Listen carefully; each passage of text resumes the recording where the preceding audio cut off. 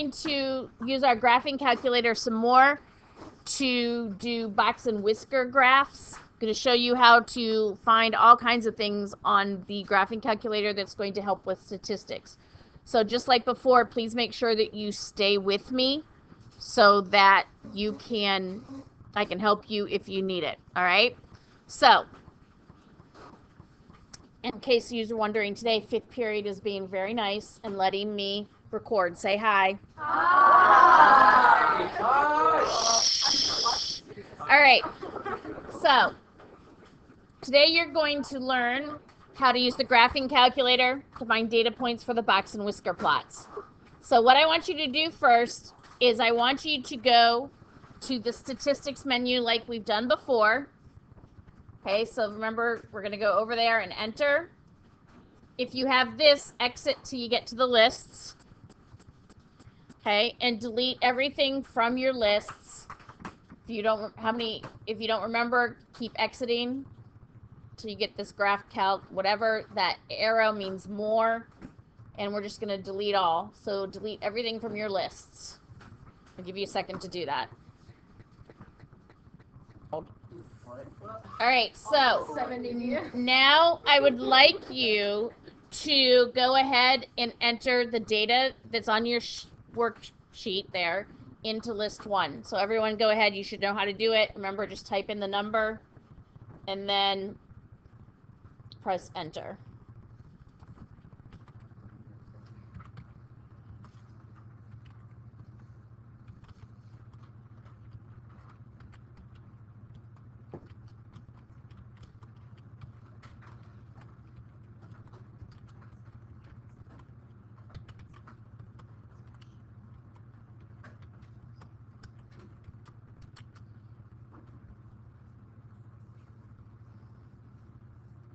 So I've entered all of my data. I'll wait for you guys.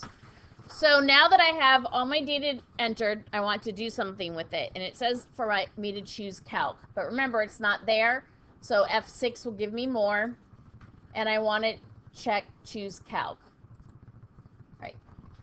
It's not on this paper. Actually, it is. If you get an error message. But what I want to do is we're going to set this. It's usually default, but I want to show you how to change it if you need to. So everybody on this menu, okay, I'm going to hit set, which is F6, and I want my data's in list 1, so one variable statistics, we're going to go list 1. So it should look like this.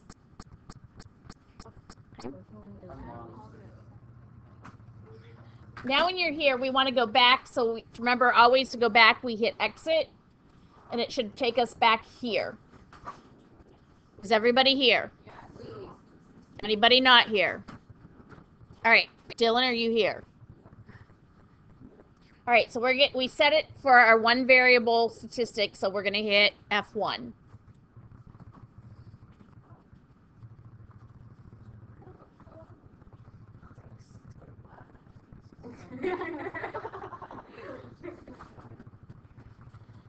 All right, so I feel like I put in the wrong numbers. When we're looking at the statistics, this X bar that's right here is our mean. We say X bar, so this is our mean. Or our average. Okay? This little thing on mine, it's got an extra N, but yours is this. This is a sigma or a Greek letter, and this is what we call the standard deviation. And the video that you guys have next is all going to be about standard deviation. All right? So standard deviation tells us how spread out data is from the mean. So the higher the standard deviation, the more spread out your data is. As I scroll down, there's a whole bunch of other things as well. So on here, we have for our mean, not going to let me write on here, is it?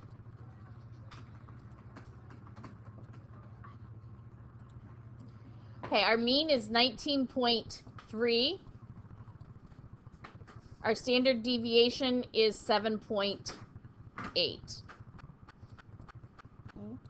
That N that you see on your calculator is the number of pieces of data. So we had 17 pieces of data. I'm going to scroll down, and you can scroll down as well with the cursor key.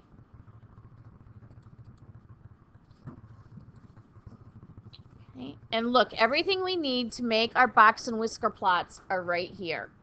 So our minimum value is 10.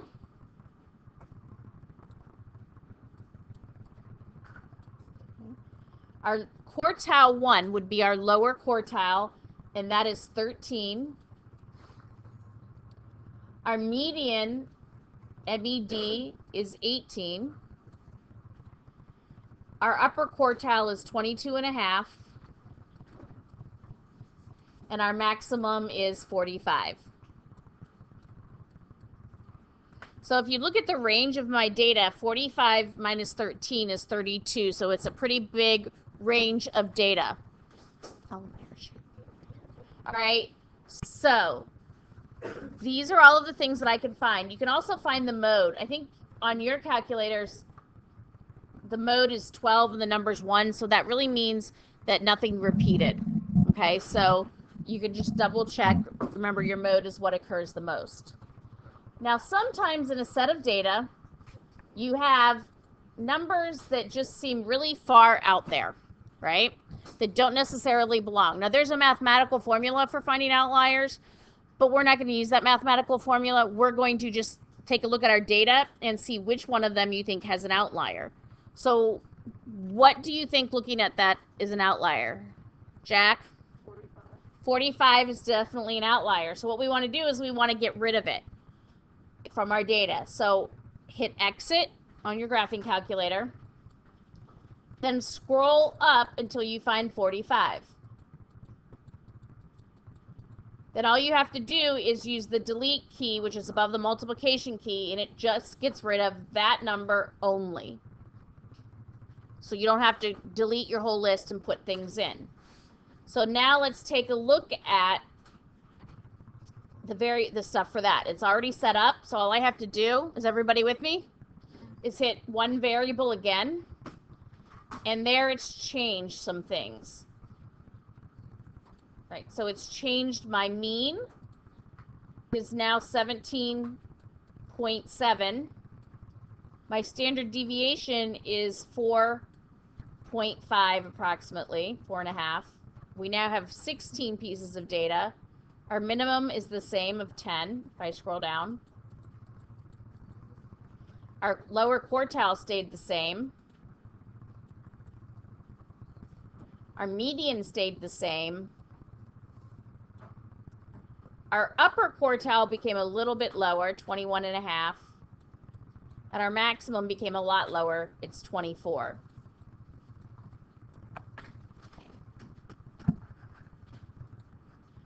Again. So notice that some of the things changed and some of them stayed the same.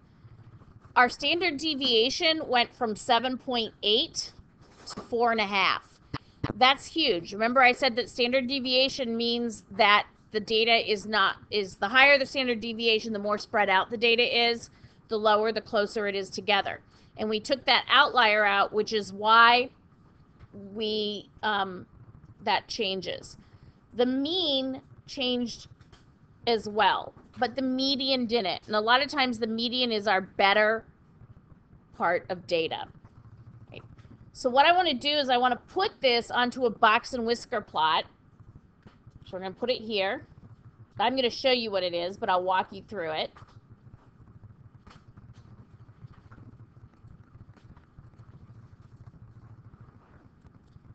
Right. I've made the box and whisker plots ahead of time. Remember that our first point, this is our minimum.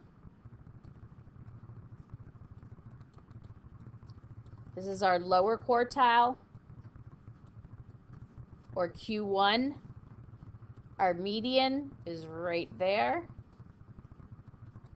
Our upper quartile here, and our maximum here. The top one, if we think about back to our data, would be after we pulled the outlier out, and the second would be when we have the outlier in. All right, so now that we've made our box and whisker plot, you can definitely see the bottom one is our first set of data before the 45 is taken out, and that the standard deviation was the larger of the standard deviations. So that makes sense. Our data is more spread out, and you can see that with the box and whisker plot. So let's take a look at another example. Okay, go ahead and enter this data. We're going to exit, and we're going to exit again, and then we can go ahead and enter this data into your calculator. So go ahead and do that now. All right, so now that you have your data in, we don't like this menu, so we're going to press over, or the arrow that tells us more, F6, right? Go to Calc, and this time we're going to, actually no, exit back, sorry. Let's go to Graph, and I want to go to Set, because we're going to tell it to make us a box and whisker plot. So we're going to hit Set, and we're going to do Graph 2. Is everybody here? Does it say Stat Graph 2 at the top of your screen?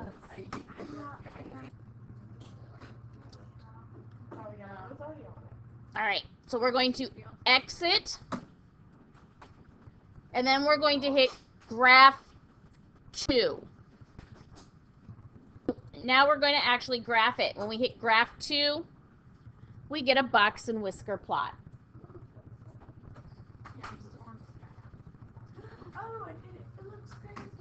All right, so the other thing that we can do once we have this box and whisker plot is we can just look at it to look at the data.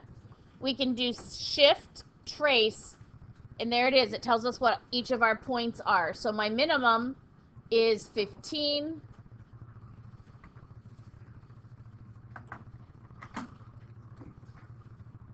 If I tell it to do more, if I use the cursor and go arrow, it gives me my lower quartile of 20.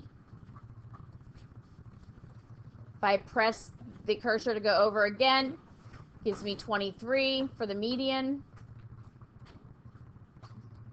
It gives me, if I press over again, my upper quartile is 30.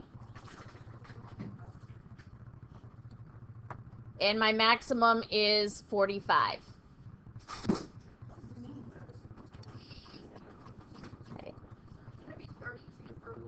If I now notice that I don't have the number of pieces of data, I don't have the mean, and I don't have the standard deviation, because in a box and whisker plot, those are things that we don't find.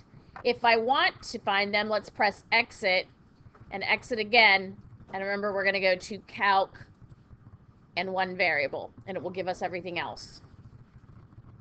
All right. So today we went over box and whisker plots a little bit more, how to use the graphing calculator to find them. Okay. Have a great, how about a math-tastic day?